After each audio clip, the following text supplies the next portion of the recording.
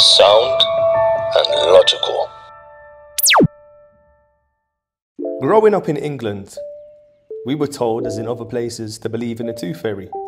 But I became suspicious when my parents forgot to exchange my tooth for money. Now imagine being taught your entire life to believe in a character who swings around New York and is often seen near the Twin Towers, only to discover that this character is simply a myth designed to captivate the imaginations of dreamers.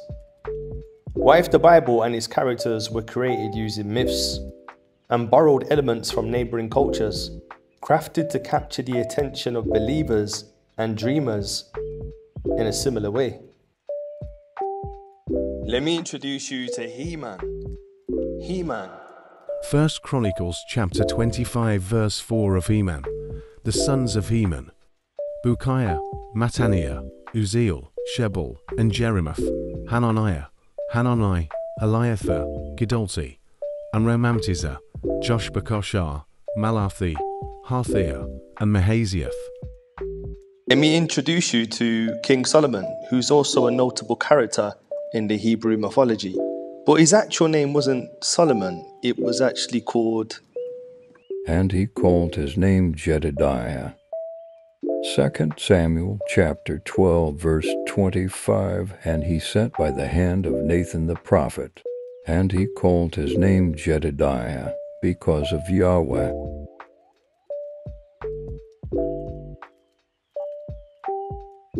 Now many of us might be aware of Clark Kent, aka Superman. And there's no name Clark Kent in the Bible, but there's a lot of similarities between Clark Kent, the only begotten son of Jor-El, the only begotten son of Jor-El. What's also interesting is Jesus is known as the son of El Elyon, and both of these characters have episodes of resurrecting and being a saviour for the people. Another interesting character we hear about is Samson, who, just like He-Man, has incredible strength. What's also interesting about Samson and Superman is that Samson's name means son, child, son born, even sunlight. Very, very, very interesting. A minor solar deity, Samson's name, Shemshin, recalls the common noun used for sun, Zemes, as well as the proper noun that serves as the name of a solar deity in several Semitic languages, such as the Akkadian sun god Zamaz. Has the ending sound and is a diminutive. His name means something like little, son, or, if he is meant to be a demigod, son of the sun. Now in cultures that predate the Bible, you had a deity called Aya, who was the goddess of dawn, and her husband was called Shamash, who was the god of the sun. It's interesting when you start to look outside of the narrative, question the narrative, and do a thorough research of the narrative. The narrative starts to really, really fall apart and become really suspect and questionable. Don't be scared to question, don't be scared to think. You have a brain, use it.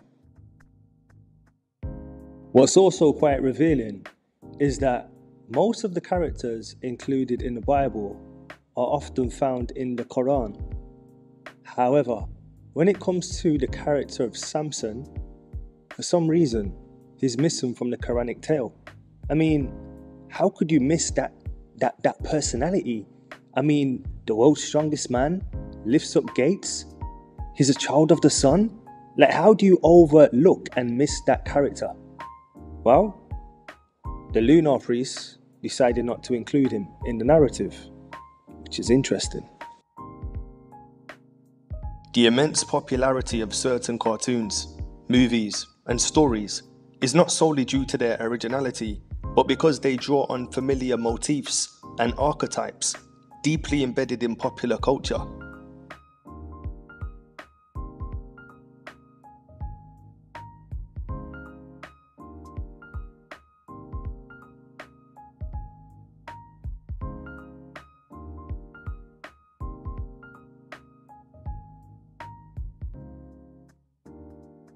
While many of these themes are often claimed to have Abrahamic, biblical, Quranic origins, they can also be traced back to older Canaanite, Egyptian, Ugaritic, Indian, Babylonian, African, etc., etc. These narratives resonate with a wide audience on an unconscious level because they tap into the universal themes of morality, heroism, sacrifice, and redemption that we instinctively recognize. I mean, did you know The Lion King, as captivating as the story is, isn't exactly original? The inspiration behind The Lion King came from Shakespeare's Hamlet. England has two books, the Bible and Shakespeare. England made Shakespeare, but the Bible made England. Victor Hugo. Interesting.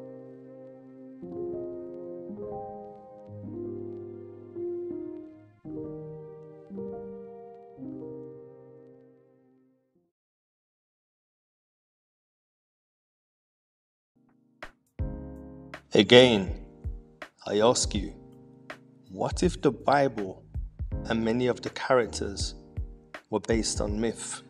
What if Moses, Solomon, David, Jacob, the main characters in this book were made of myth, stories borrowed from other cultures, written at later dates for political and social reasons? What if the character Yahweh and El in the Bible can be found in other cultures, but not with the same tone or demeanor? What if? Something you should investigate, something you should look into. Think, it's not illegal yet, brother, but they are working on it. Big up, bless up. 1.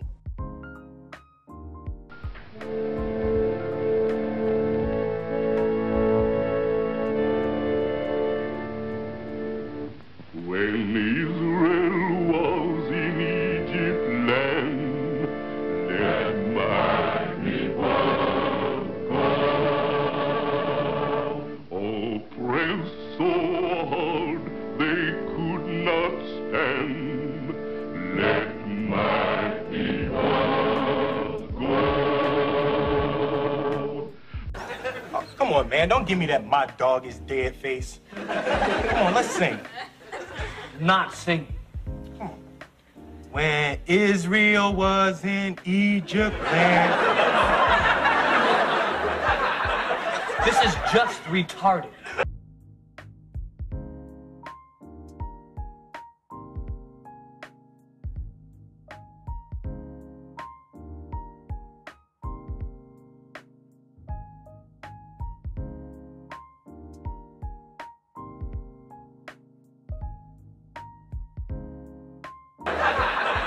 This is just retarded.